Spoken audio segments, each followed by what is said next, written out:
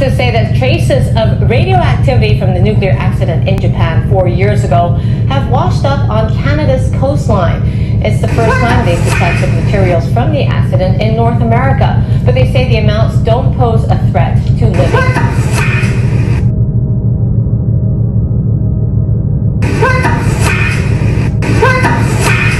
As we go through these latest reports, notice very little is mentioned about the Fukushima radiation. There's still, that's a hot potato to the scientists, because if they had come out and admitted, they will lose their funding.